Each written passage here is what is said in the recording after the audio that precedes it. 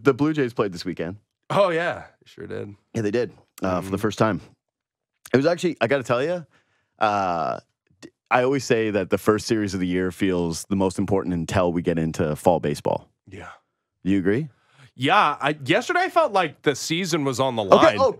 Oh, damn it. Okay, so I want to do today, the segment is Blue Jays Snap Judgments, okay? Yes. So it's just Blue Jays Snap Judgments. It's things that we feel in our gut, things that we watched from the first series the Toronto Blue Jays played that we feel deep in our bones are actually going to transpire over the course of the season or already are true. And one of the things that I actually have as my first Blue Jays Snap Judgment is, I'm stealing this bit from you, is what do you call, you say? Yeah, the must-win game as decided by me. Yes, must-win game is decided by me. I didn't want to tweet it because there's too many people who are like, actually, and it's just not fun. I should have done it. But yesterday, I didn't have internet. I had to watch. Okay, yeah. I had to watch the game on my phone, projected onto my TV, so I couldn't tweet at the same time. Man, I used my Rogers Ignite, free plug for those guys. I used my Rogers Ignite when I was on the train on the way back from my visit, and I watched the Blue Jays game, and it was just delightful. Like technology having that ability. Yeah. No, it's pretty amazing that on my Rogers phone I was able to watch the game. Yeah. On my TV. Yeah, that is. Yeah, that's pretty. It's pretty crazy. Really good. It's pretty crazy. No, but one of my biggest takeaways from the weekend was yesterday was a Ben Ennis must-win game. You're right. Like 100%. Imagine this scenario: they're 1-3 today. Yeah. Gossman didn't look good. Yeah. And what was that guy? Tyler Alexander? Yeah. That slop tossing, horrific. That guy has to be the worst pitcher in baseball. Like I refuse. They went. He's the bulk guy. I went bulk in what way? Like he's going to pitch. Gives up bulk runs. Yeah, he's. I've never felt. No, but he was like Ryan Yarbrough incarnate, and Buck did a good job, like of pointing out that those guys give the Jays fits in maybe general because terms. Yarbrough was name brand and he had been over some off-brand Ryan Yarbrough. Off-brand, not the same. No, he was not the same. Anyways, it's like when Isaiah Kiner-Falefa step into the dish and he's just like, I'm all over this guy. You know it's bad. You know it's really bad. Yeah, to the tune of a single. Yeah, 2 of them. But they were red hot. They were red hot singles. They were juicy singles. Yeah. Anyways, I thought that yesterday was a must win because if the Jays came out of that 1-3. Scoring no runs like they did in the middle 2 games. 3 total over those 2 games. Exactly. Had they had a game where they did not score runs and Gossman ended up losing and you were going into this series, it must win with Bowden Francis on the hill. It was a must win game for the Toronto Blue Jays. And so the season is off to a good start. Who wouldn't have taken starting 500 against the Rays on the road? You know what I like? My sneaky thing about baseball too and my feels and how I feel good. It's like they didn't fritter away a win, too. It's like the losses were losses, and the wins were wins. I will say I didn't really appreciate that in the one game when they were only down 3 runs that John Schneider went to Wes Parsons, who I don't think will be on the team for very long. I was like, wow, you made the team? Like, who is that? What's the guy with the minor league ERA last year approaching 5? Yeah. But, okay, so I saw that they had to DFA Yosver Zulueta. Yes. Who at one point was like the savior. Yeah. It was hot in the streets. People were like, Yosver, Yosver. That's they really were. They were singing his name, Yosver. Yeah. I went, how bad are the guys behind Wes Parsons that they couldn't make the baseball team? Like, you're watching him, and you shouldn't keep playing anymore. If you're over the age of 25 and you couldn't make the team over Wes Parsons, it should be like a wake-up call, reality call that it's done. Yeah. It's not happening for you. Yeah, Wes Parsons, I believe, spent some time in Asia, whether it was Japan or the KBO. Okay. And yeah, he's approaching 30 years old, and it's not his first foray into the major leagues of baseball, but it takes all sorts, right? Don't you love that, though, when it's like, he's living his dream? It's just like, bang, bang, wow. bang. I mean, he only gave up 1 run, though, right? Yeah, but it was not... It was 3 runs. 3, yeah, I was going to say. It was definitely more than 1. Yeah, I was like, I guess there was an error in there. I was like, no, he gave up the game. 3. It was done. As soon as he stepped in there, it was like, the game is over. Yeah, but like, here's what I do. Why not just have a mercy rule then at that point? Like, why not have just John Schneider go out there and be Wes like, Parsons is the mercy rule. No, but instead of playing it out, though, he's like, hey, just tack on 3 runs. Like, give them to whoever you want, whoever's struggling. Wow. Give them the stats. The thing is, they don't allow you to put position players into games and in positions that close anymore. So, like, that's as close as you can get as a Wes Parsons. Reverse victory cigar, whatever you call that. White flag. Yeah, it's white flag. Bring out the white flag. You know what I like, though? Yes. But they only scored 2 runs, right? So you're like, they were going to lose anyway. I hate that. Yeah, I hate that. No, that was defense was awful in that game. Yeah, it really was. But there was definitely the reason, part of and like to close the loop on why yesterday was a must win is the 2 losses were way too familiar. That feeling of, well, you might as well bring in Wes Parsons because you're down 3 runs and like you'll never do that. Meanwhile, I watched the Dodgers play 2 nights ago. Or yes, they had 2 comeback wins. Where Yankees, it was like, I think all 4 of their wins were comeback wins. Yeah, but that was it. It was just like Mookie Betts hit a home run, and then all their guys drove in runs, and then Max Muncy steps up to the plate, and you're like, oh my God, there's no let up. Oh, right. You're not out of these ball games. You can actually, it's like you're allowed to win down 3 runs. That happens in baseball. It's possible to do. You know what? Like everybody's memory is so short. Yeah, I remember these things. Okay, what do you remember? I remember April, them having some incredible comebacks. They had a series in Anaheim where it was like, oh my goodness, what an incredible at bat again by Matt Chapman, who had 45 doubles. Like just off the top of my head, felt like greatest player who ever lived. He literally, I think, set the franchise record for doubles in a month. Yeah, he was the best player in baseball. Yeah, he literally was the American League Player of the Month. Yeah, he was in April. Yeah, and Bo Bichette had a huge, and he would never be again. And Vlad had a great month of April too. You will recall, because he played very few games at home. Because he didn't hit his first home run until the end of June. So, yeah, let's just... And I remember the Rays were off to the 13-0 start. Blue Jays handed them their first series loss of the season. First series loss of the season. And then the wheels fell off subsequently. But April was good for this team a season ago, so before you start going nuts. Well, no, I'm going nuts because today's Blue Jays Snap Judgments. Sure. Okay, so I have a lot more. So do you want me to keep going or you want to go? I don't know. It's your show. You tell me. No, what to do. I'm offering you either we can take turns or I can kind of do some and then you can do some. Do you want me to do the thing that I'm most passionate about coming out of the weekend? Yeah. What's your number 1 snap judgment? I just did it with Joe Siddle, but like I feel like so you were already doing the things. Well, I feel like I'm going to keep doing it until that's great. Until I'm proven correct here or wrong. Okay. I feel like snap judgment. I feel like I'm taking crazy pills. That David Schneider is good and needs an opportunity to play every day. And it might be in left field because Dalton Varsho looks eerily similar to the guy that we've seen last year. So this has just been in his confirmation bias hours. Like you were like... Well, because you bought all the David Schneider stock, you've already like heavily invested in this take that he's going to be like live up to his nickname. Correct. Yeah. I don't call him Babe. I actually hate that nickname, Babe Schneider. I don't like it at all. No, I do call him Babe now though. Yeah, I know I don't like that. But it's hard not to. No, it's really easy for me. I never do it. I've never done it in my entire life. No, I don't know. What are we doing here? It's like we just forget about the 35 games that he played last year, and it's like, oh, he had a couple of games where he struck out. It's like, okay, whatever. Yeah, no, the guy wasn't going to have a 1,400 OPS. He's not likely to have a 1,000 OPS, but the process remains good.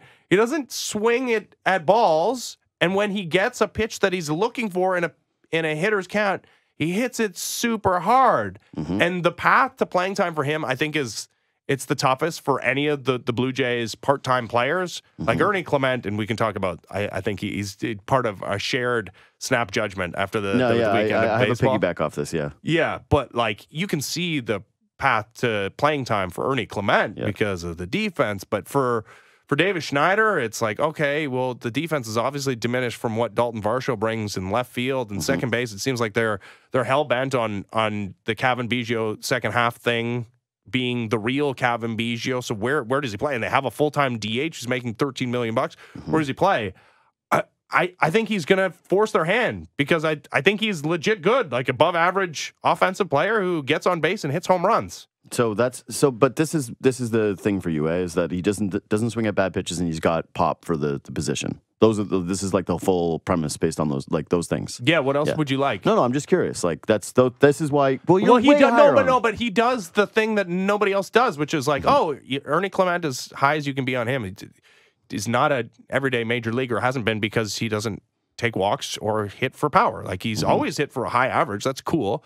And it's really cool if you do it to the degree of Ichiro Suzuki. But if you're not Ichiro or Luis Ariz, you got to hit for power, which David Schneider does. And I don't know why they seem to think that Dalton Varsho is going to be able to do that better than David Schneider. Obviously, it's like there's more to his game than that. Yeah. But like I could see, so if it's not going to happen at second base, like, and there's another snap judgment that ties into this that we can talk about. That's next, the piggyback off this is that I don't think that Isaiah Kiner-Falefa is going to be the team's everyday third baseman, or that he's going to play as many games as we initially prognosticated when looking at this roster. Like, he doesn't make that much money, okay? It's not a Justin Turner, you make $13 million thing, right? It's a... Yeah, he's going to be on the roster. Yeah, he's on the roster, and he'll play third base primarily when he is playing. But my snap judgment was they're going to find creative ways to get Ernie Clement in there because the bat-to-ball thing is just very real. And they're going to find ways to make sure that, they get Davis Schneider in. And I think one of those ways is to give him, looks at that position potentially as well. I don't know if I see Schneider playing third base. Sorry, infield 2 and then kicking over and playing Ernie 3 and making sure that there are guys that are, even Kevin Biggio playing third base. Yeah. I mean, I would take it a step further and say that, like, give me Ernie Clement everyday third baseman right now. Already, over okay, so then fine. Yeah, then I'm with you. Okay, here's how I'm taking Blue Jay snap judgment. The Isaiah Kiner-Falefa. You soft-pedaled it. Come on. The Isaiah Kiner-Falefa signing is bad already, and they really didn't need him. Like, they had Isaiah Kiner-Falefa on the team, and his name was Ernie Clement, and it was totally fine, and you didn't need to spend $7 million. Agreed. Yeah. The guy with the career OPS plus of 85 or whatever that has shown no signs of ever hitting the baseball. Don't give him 85. He's 81. He's 81? Okay, yeah. The guy who's never shown signs ever of hitting any baseballs despite playing in ballparks where you're allowed to hit the baseball. He's not going to all of a sudden hit the baseball on a team that shouldn't have a bottom 3 of just corpses, and he's possibly one of those. And I need a 30 for 30 deep dive. Next time we have Robert Murray on, I need the executives that said that he's the signing of the offseason to name, like, if I was a baseball fan and I found out that my executive said, hey, difference between, hey, that's a good depth signing and signing of the offseason, and this is a snap judgment for me too. I think that front offices are way too obsessed with, like, getting a deal on a guy, like, they're like all of us. Everybody wants a deal, right? You buy a shirt and they go, like, it's 15% off and you like that shirt so much more because you want to tell people, hey, I got this shirt for cheaper. And I think that the Blue Jays kind of look at Isaiah Kiner-Falefa and went, hey, if you look at his WAR compared to Chapman from the last 3 months and the fact that we only paid him 7 and he got this, like, I think that there's an obsession with that. Defense, and it's fine. It's not, okay. Ernie Clement might be the better defender. We're just learning about Ernie Clement. Both guys can play shortstop, but Ernie Clement can play shortstop. If you're going to be that bat, I need you to be Andrelton Simmons. Like, I need you to be like Sterling, where every game you go, oh, well, he made that play and it saved a run. And Isaiah Kiner-Falefa had one where he, like, booted it, and I went, you can't boot it ever. You can have, here's your limit for boots. That was it. That's the end. Yeah. Well, you got to go. Is that soft pedaled? Is that okay? There's the true. That's the true snap judgment. I can't stand him already. I was like, oh my god, please no. Like, this guy's a nightmare. And I feel like I've been put in this position because I started in this position with IKF. I feel like I've been put in this position with Ernie Clement because I'm not as high on Ernie Clement as anybody was coming into the season. Because, again, I look at the minor league numbers. I'm like, this guy hits for pretty high average, but no walks and no power. So that's fine. So, like, what's the best optimistic projection? Is it he hits like 270 with like a 700 OPS? But okay, that's better than Isaiah Kiner-Falefa's entire career. And defensively, early returns, like Ernie Clement better. Plus, he's a Buffalo guy, like that too. Yeah. Like, he's got the nickname. He's got, you know what I like? Does he have the nickname? People calling him Big Ern? I think well, maybe that's just us. I want to, because all I want is to be a guy that puts somebody's nickname on Best Baseball Reference. Oh, no, but like, well, I gave Alec Manoah when I had him on. I was like, the people that are fans of you, I'm naming the Manoahs. Manoahs, yeah, that's And then good, he went to the podium after his first start and was like, the Manoahs were loud out there. And I went, this is incredible. Good. That's good. This is great. See, that's okay. That's something tangible. I want the baseball reference. And the thing I keep going to is, like, Mike Wilner got Scott Downs' Snake Face, like, is on his baseball reference page. Snake Face as his like official nickname because people didn't like Scott Downs because he didn't have like an intimidating presence, and he's like, "What? Do you wish he had like a tattoo of a snake on his face?" Well, okay, but I will say this though: this is an unfair thing because if you were to do it, it would be such a bigger accomplishment than someone who was a broadcaster of the team. Oh yes, because if you're nobody, no, but that's no. It's not that. It's that if you're a broadcaster of the team and you just say it on air, it's done. Yeah, you're like right. You've decided it. You actually have that. All broadcasters have that. Like if Dan Schulman tomorrow wanted to be like, and look at Bambi out here. Oh, here comes Bambi. People will be like, I guess he's called Bambi. That, you should wield more mightily, or at least I would. Yeah, and people will be like, do you know? Oh, chicken legs out here. Yeah, that's it.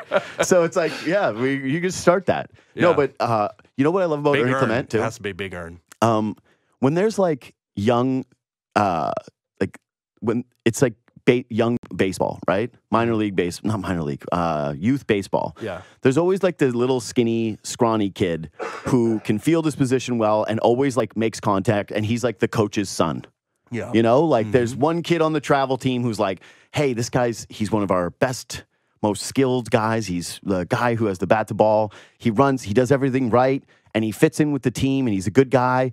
And he's been playing ever since he was a little tiny kid. And Ernie Clement just reeks of that. Like he's on the little league team. That's it. He's the little league coach's son. But that's annoying if he stinks. Yeah, but no. But those guys don't normally stink. That's what I'm saying. They're good, but they never have the projection of being like, oh, if this guy was actually in a more athletic body. Oh, if this guy was actually stronger, bigger. Can you imagine being Ernie Clement and looking over at Isaiah Kiner-Falefa making whatever, like $500,000? Yeah. It's like, no, that makes sense. No, because life is fair. Yeah, life is okay. Yeah. Actually, no. Here's the thing, though. It would be good for me because I would be reminded that, man, if I could just stick around, and I could just be 81 OPS plus. Yeah. If I can just be 81 OPS plus, someone's going to hand me like life-changing money. He's 28 though, is the problem there. That is a bit of a problem. That is a bit of a problem in terms of getting paid. He's not arbitration eligible until next year and not a free agent until 2029. Yeah. That'll be difficult. That'll be a rough one for him. So the $7.5 million IKF contract probably not coming to Ernie Clement. No. But more reason to say Ernie. Big Earn. Yeah, I already know that IKF in big spots, this is the snap judgment to close, is that when he comes up in big spots, it's going to piss me off. The only Big Earn thing is that because he is such a ball and play guy, he's going to hit into so many double plays and be frustrating too. Like maybe the fastest guy on the team. I think it was Arden that alerted me to this fact. Like his sprint speed literally faster than Varsho? Yes. He's the fastest guy. Varsho's base running is like not just his speed. Like he's just a really good base runner, which we've seen. He went first to second on that pop-up in foul territory over the weekend. Yeah. He's smart. I was like, oh my God, he's on second base. Dude, well Varsho's a weird guy where when he's on the bases, you're like, dude, you're so enjoyable. Yes. Like, you're actually so enjoyable on the bases. The problem is he doesn't get there enough. And here's another snap judgment. This is a mini one that I didn't have prepared. I'm done with Dalton Varsho bunts, okay? Like, I know it was effective, but when there's runners on and you're in the cleanup spot, you're the five hitter. Like, I don't want to see bunting anymore. I want to, like, swing away. You know, the movie Signs? That's it. Hey, swing away. Right into the face of that alien. Yeah. Anyway. Swing the bat at the alien's face. Swing the bat. Take the bat off your shoulder. Spoiler warning. Yeah. But to me, I had a snap judgment that's kind of similar. It was like, this guy's already terrified that it's going pear-shaped. Like he is not at all confident in the changes he made in the offseason. And it's one thing to like, hey, against the lefty starter, like you try it once a game. I feel like every at-bat or like half of the at-bats, he's trying to lay down a base hit bunt. And you mentioned it in an RBI spot yesterday, the runner on third base with 2 outs. He's trying to come up with the base hit bunt. It's alarming. I just don't like the bunt thing. It's just I get it. It's worked for you in the past, and it's been fine. But I'm not into it. Yeah. I got another your snap judgment on another one of the outfielders. Yeah. The guy that didn't play yesterday. Yeah. We didn't talk enough about Kevin Kiermaier's offensive season being an outlier last year. Like that he's never really been that guy over the course of an entire season playing that many games. He had an OPS plus of 104 at the age of 33, playing 129 games in elite defense. We didn't talk enough about him and the not probable, like likely regression of his offense. Like he still plays, but the idea that he's closer, like that you might have 2 Dalton Varshos in your outfield right now, like is very much in play. Like remember the conversations we were having about Kevin Kiermaier when he signed as a free agent last year? And they're like, oh, well, it's fine. He's going to be the 4th outfielder because, like, his offense doesn't really play. And he's like, no, I've been assured, like, I got an everyday job. And we're like, what? And then he backed it up with his play. And we're like, holy cow, yeah. No, I'm happy with that guy. He's the 9th hole hitter. Well, part of that also is he's not hitting 9th anymore because of the weakness at the bottom of this order. He has to play higher than 9th, or I guess they like the Kevin Biggio walk potential at the bottom of the lineup. Anyways. The offense that you got out of Kevin Kiermaier, that might not be coming back this year. It's likely not to come back at the age of 35 playing the offense or the defensive workload that he's asked to carry on turf. Yeah. So you don't listen to my show when you're in the car. You listen to other podcasts. I do sometimes, but I get a lot of calls. No, but I actually have. When you said we didn't talk enough, I actually have been. I brought this up quite a bit where I went. Really? I didn't talk about it. Yeah, it was like positive, negative regression, guys. There's all this discussion about positive regression, but one of the big things was they got quite a bit out of Kiermaier to the tune of, for a while, he was the 9-hitter and he was the best 9-hitter in all of baseball. Yep. That's what they were getting from him. Had the only RBI in the 2-game postseason series. And so when I was looking at positive and negative regression guys, we were doing, hey, positive for Kirk and positive for Varsho and positive for Bo and Vladdy and Springer. But no, he was a notable negative regression guy offensively. My thing is, I don't believe they're going to lean on him as much this year. I think that what they're going to do is exactly that, which is kick Varsho over to center and find more time for your boy Davis Schneider. And also find more time for Kevin Biggio, because here is my Blue Jay snap judgment. I actually have more respect for Kevin Biggio's game, like his ability to hang around the majors. This is a guy I wrote off many times. Yeah. I've probably written off Kevin Biggio a conservative 48 times, where I've just gone, I don't want to see it anymore, right? Kevin Biggio up at the plate where there's runners in scoring position and he won't swing the bat, and he's just, guys start pumping strikes and they go, oh, right. In fact, I would say it's almost as frustrating, weirdly, to have watched pitchers walk him in certain spots where you go, hey, man, all you needed to actually do was throw him strikes. I can't believe that you were trying to throw him weird breaking stuff off the plate. That's exactly what he wanted from you because the book was so obvious. But now I'm just kind of, I watched Kevin Biggio over this weekend and he drew, what, 3 walks? Yeah, I think he had 3 walks, 3 RBIs. He hit a home run in the first game.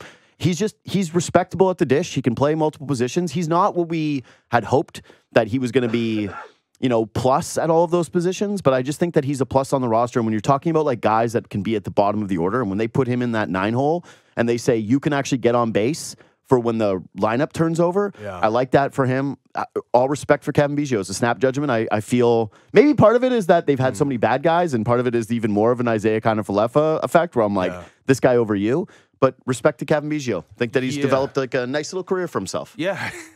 Going town to town. Yeah. No, I got a lot of time for Kevin Biggio. I don't think that he's infallible. I think the organization does value him too much. Like they don't. Schneider loves him. I think they want to play him like every day against lefties. Like given their druthers, they're like, this guy's an everyday player. Well, I'm like, no, Davis Schneider needs to play. Like if you're not playing Davis Schneider at second base against lefties, where are the starts going to come? And you're right. Like maybe you can only afford one of Dalton Varsho and Kevin Kiermaier in the lineup at one time, and so left field ends up the Davis Schneider position, but this team seems so leveraged on defense. And I guess I don't know enough about Davis Schneider in left field to say that he's a significant negative. I think compared to Dalton Varsho, he will be. Sure. But I don't think that they're too pleased with left field being the landing spot for Davis Schneider.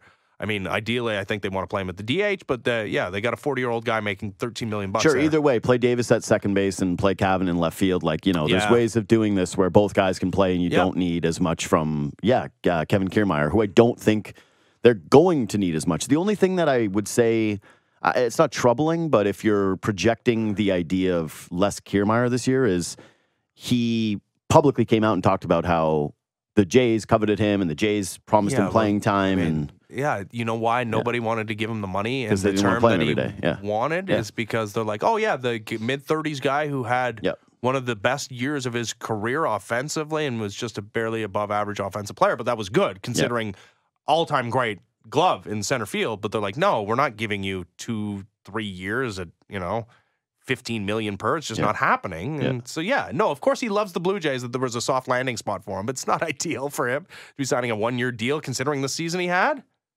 Blue Jays snap judgment, my next one. Okay. Vladimir Guerrero Jr. remembered that he has an elite eye, and the thing that actually is going to make him special, being selective at the plate with the pitches, is going to re-unlock top 10 MVP ballot, Vladimir Guerrero Jr. Okay, see, I had the opposite. 5 walks. I like it. 4 hits and a bomb. And to me, the most significant thing was he never looked like he was really pressing at the plate. And that to me is the biggest sign of positivity from the entire Blue Jays weekend, is just that this guy kept taking big pitches and good pitches. Yeah. Okay, you're still going to go negative, okay? And he hit one over the fence like a cement mixer breaking ball. Yep, and it was one of the... Sick. Yeah. It's awesome. Yeah. Oh, wait, so you're going to cry about the fastballs?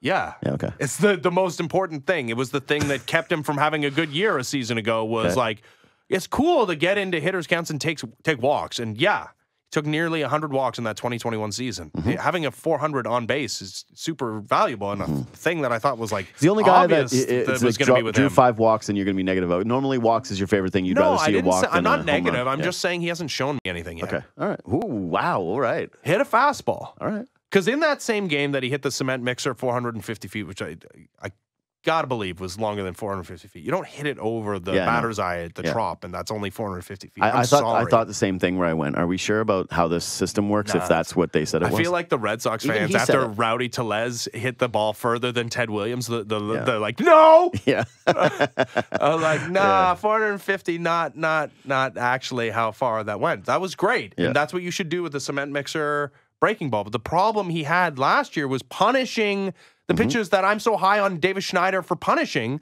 like the middle up fastballs in hitters counts. Don't just like flare those to right field. Because in that same game, the first game of the season, he got one of those in a hitter's count. He hit it really hard, minus like 500 launch angle to right field, ground out to first base, right? So like hit the fastball. Because that's this team's problem was hitting fastballs last year, an elite velocity. So yeah, hit a fastball. It's good. Like, you know me, I love walks. I'm not going to say it's bad. I'm not going to say it's bad. And it's not, you know what? It's not a Kevin Biggio situation where it's like, yeah, man, you're getting passive, and eventually teams are going to catch on and throw you some fastballs, and you're going to have to swing the bat. I actually like this as the approach that Vlad's taking out of the gate, and it's like showing the world. It's like, I won't be swinging at everything. I won't be swinging at your borderline pitches. You got to come to me. But then when that happens, like, you have to park it. And also, just going back to a season ago, again, everybody's memory is so short. And nobody remembers the conversations we were having about Vlad figuring it out in the first month of the season to the tune of an 885 OPS and a ton of walks. And he hit 5 home runs. He had 13 walks, 14 strikeouts in the month of April in 28 games. And then it all fell apart.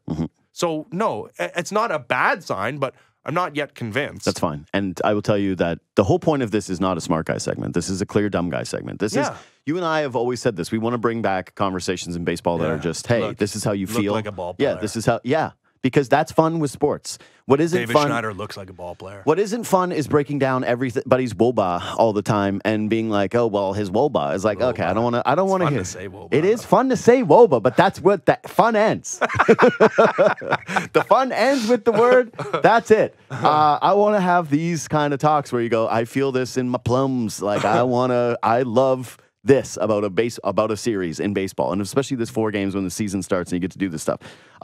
That said, Blue Jays snap judgments. Daniel Vogelbach won't be on this team in a month. Yeah, because this is the Daniel Vogelbach experience. Yeah, we is already Daniel gone. Vogelbach in this city before. Seen Daniel Vogelbach. People would be like, what? No, Daniel Vogelbach. Yeah. He's been around. I can't wait for Daniel Vogelbach to be on like the Brewers and he rakes for a month, and every Blue Jays fan's like, why did we let go of Daniel Vogelbach? That's going to happen. That's Daniel Vogelbach. Yeah. He's going to have an amazing month with the Cincinnati Reds. Yeah. And people are going to be looking at it. No, the Brewers feels right because that's also the Rowdy Tellez team. Yeah, that's why I he picked got it. off to a great start, and then, you know what? He became Rowdy Tellez again. Yeah, he did. And, 50% of the trade return starting tonight in Houston, Bowden Francis. No, you know what? Trevor Richards. Pirates. You killed that trade initially, but it was a good one. Yeah. Like initially, Trevor Richards was manna from heaven. Imagine a bullpen in which Trevor Richards and Adam Simber are the saviors, but that's what we were dealing with at the time of that trade. And then Bowden Francis, I mean, that would be huge. Yeah, if he's a real guy, which I think he is. Also, did you see Austin Martin made his major league debut over the weekend? Hold on, I actually have a thing. I didn't see that. Well, how was it? 0 for 3. Yeah. Oh, whatever. So he had one game. Yeah. Yeah, he got into a game as a defensive replacement or a pinch runner or something, and then he started yesterday for the first time and went 0 for 3. But yeah, this is a guy. He's hitting 9th. I think he's being forced into major league action because they're like, this is the 5th overall pick. This is our Jose Barrios equivalent who's starting on opening day and looking nails for the Blue Jays. Like, he's got to be something. I got news for you. He's nothing. Oh my God, he's nothing. Okay, that's so funny. Here's my next snap judgment. This doesn't have to do with the Blue Jays so much as it has to do with the Blue Jays, but it wasn't from their game. Blue Jays snap judgments. I thought I was ready to turn the page on trades and decisions. Oh. I'm still obsessed with the Blue Jays that aren't here. And it's because they forced me to pay attention. Okay. Teoscar Hernandez, 6 hits, 3 bombs, OPS plus of 154 to start the season in 24 ABs, just like crushing the baseball. Lourdes Gurriel Jr., 3 bombs, 10 ribbies, 315 That OPS. doesn't count. When you start your season in Colorado against the Rockies, doesn't count. Okay, I'm just saying that it was those guys hit a lot of. They hit 6 home runs combined. No.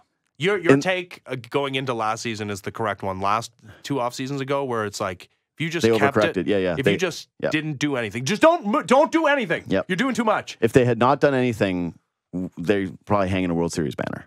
Wow. Nah, just whatever. I have to be a little bit over the top with it, but no, to me, again, looking back, and I don't want to spend too much time on this, but I really believe that what they really got wrong was the fun quotient. Is that they thought there would be like a maturity to the team by removing a couple of guys, and in actuality, it was like, nah, you actually need to be a fun baseball team in order to be an effective baseball team, and turning it into like the professional slog is only going to hurt these guys, and that's sort of what happened here. But yeah, anyways, I'm still obsessed with what Gabriel Moreno is doing. He had 4 RBIs, and again, you're right, those ones don't count. But then this was the other one. This was the actual, and I watched a chunk of this. Like I had it on, and I watched him pitch. Jordan Hicks versus the Padres. Yeah. Hold on. 5 innings pitched, 6K, 0 earned runs. And he didn't get that much more than Yariel Rodriguez. No.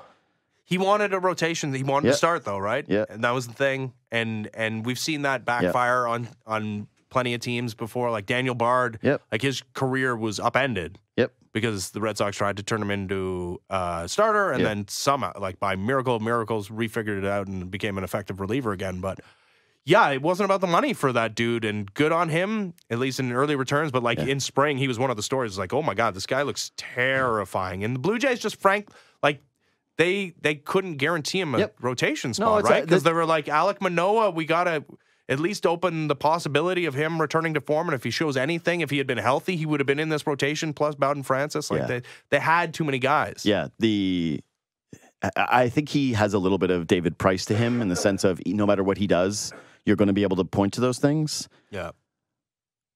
But also, if Manoah doesn't work out, then it almost looks like a little silly to just say, hey, we'll give you some runway here. We'll give you the 5th starter spot and see if he can earn his way back, and then let the other guys push you out if it ends up happening. Anyways, and then, Matt Chapman, 2 home runs. And Yep, I agree, but all I'm saying is between Teoscar Hernandez, Lourdes Gurriel Jr., and Matt Chapman, they had 8 home runs an opening weekend. So it was just a reminder that I'm still a little obsessed with those guys, and that it's going to take some time before I'm making the comparisons. And by time, I mean like years. Yeah.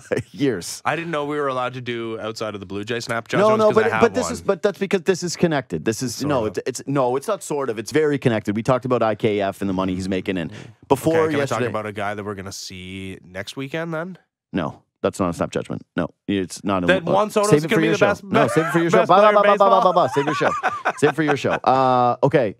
If you're doing snap judgments, is Randy Arozarena has now replaced Garrett Cole as the Blue Jays' #1 villain and killer. He's the guy in all of baseball. I would have said Yandy Diaz is more that guy. Oh no, Arozarena for me. He makes that incredible play in the field. There's something about him when he steps up to the plate. Like I just feel like he's gonna make it. Yeah, he's the #1 Jays villain. No, I know, but this counts. Okay, we can talk about Rays because I have one on Jose Caballero, who's like you lose Wander Franco, who's like the cornerstone pillar of your franchise going forward. You paid him, you pay nobody, and you lose him for like forever. And then you get this like near 30-year-old guy off the scrap heap who looks like he's a legit major leaguer and like kind of tortured the Blue Jays. And as a result of him running into Ennis Cabrera, you're going to be without him for 3 games. And that's a snap judgment because it's only 4 games. But yeah, that they found something in Jose Caballero, who's a nobody. But like on the Rays, he's a somebody. Mm-hmm. Hey, on the Rays, everybody's a somebody, except I think that the Rays turning over their pitching year over year and going, we can find pitchers, we can find pitchers. I think it's done.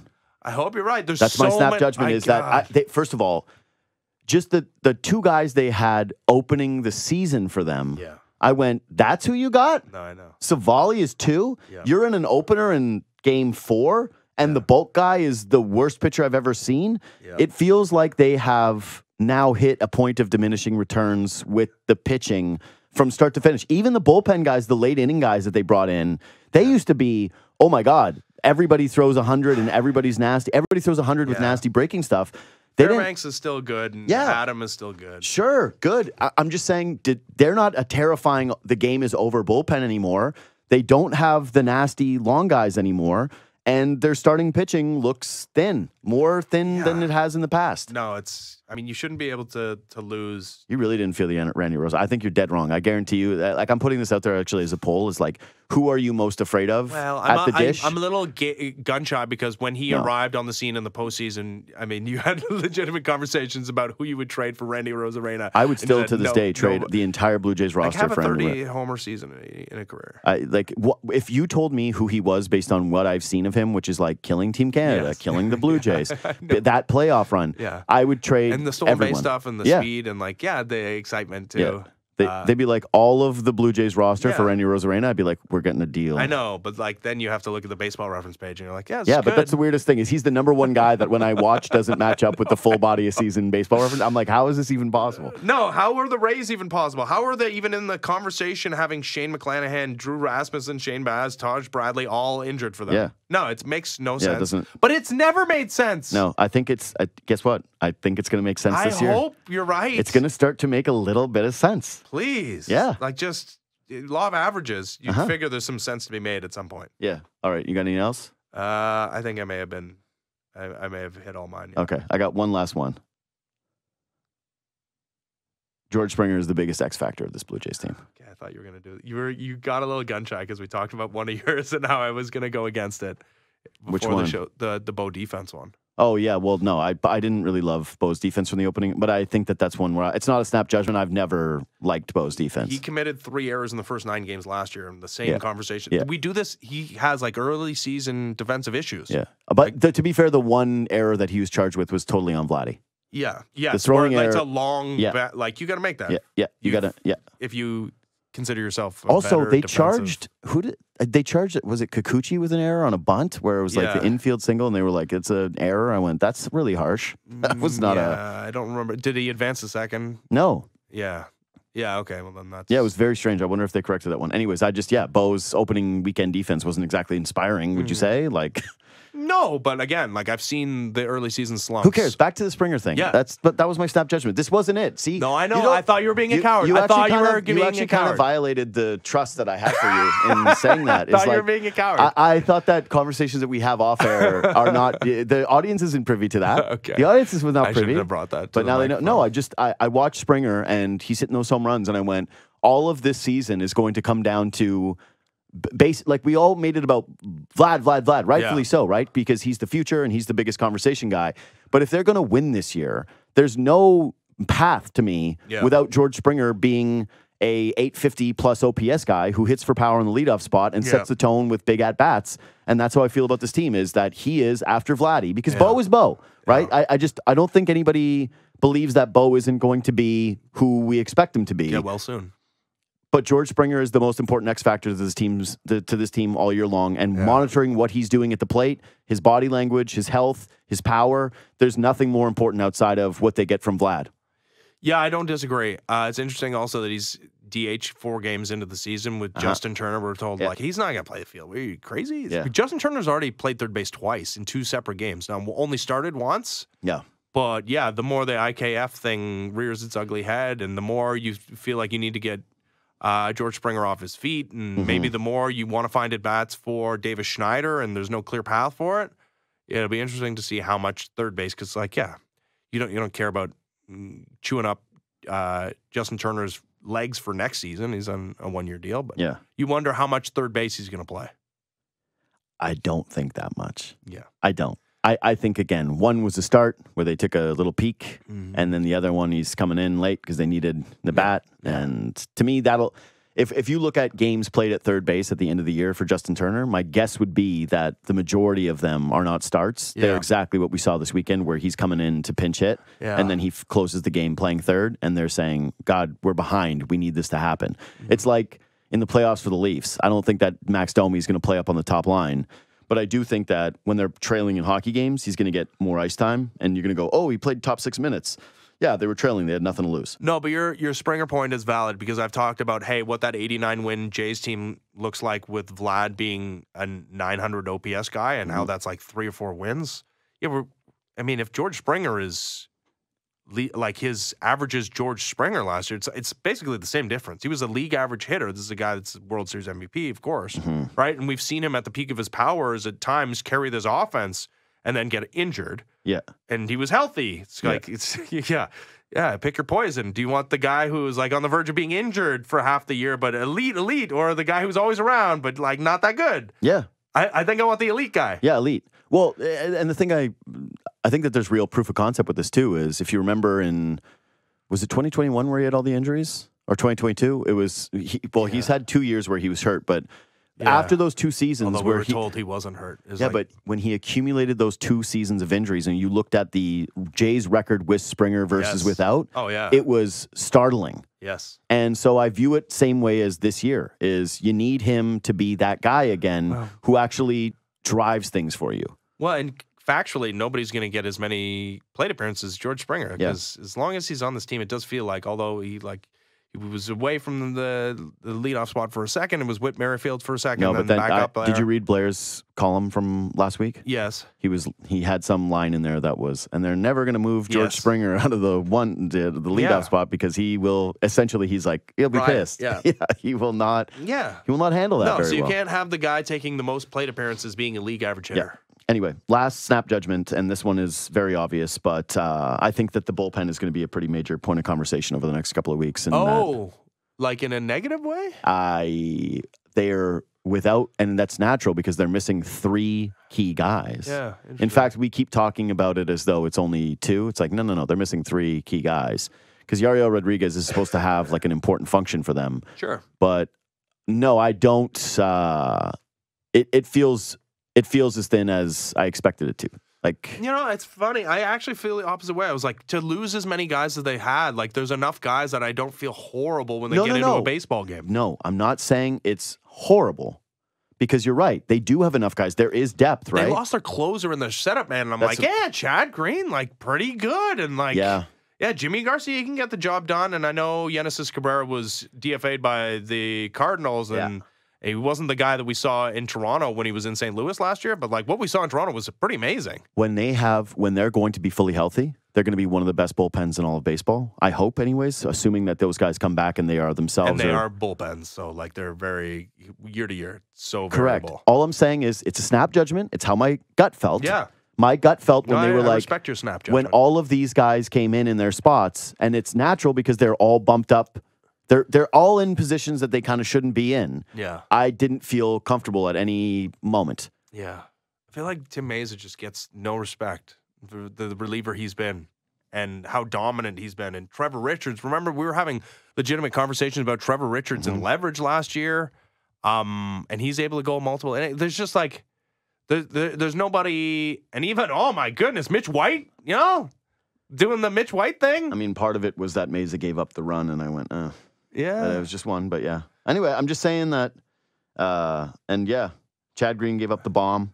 I don't know. I didn't feel super confident. The guy I felt good about was Garcia, but that was because the broadcast, when these guys feel as though Garcia matches up against and I went, Rays. I'm sold. You guys are smart. You guys are swing bats and I was like, they know way more than I do. So I felt it's actually, that's the power of suggestion, really, is Shulman goes, they love how he matches up. And I'm like, and then he got those outs, and I went, that's right. Hell yeah. Yeah. So the machine is right. But no, yeah, Chad Green in that spot. That was the same machine that's told him to pull Jose Barrios in the 4th inning, though. Yeah, I don't like that machine. They didn't destroy that machine. That machine is out there lurking. Maybe they made some tweaks. They sent it back to the shop. I don't know. I need to know that they treated it like the printer and or the fax machine in Office Space. Yes. Is that too old of a reference now? It's pretty old. Yeah, I know. Because that movie came out, what, like 1999? Yeah, Michael Bolton smashing the printer. Yeah. Might be too long. All right, quick break. Let's come back.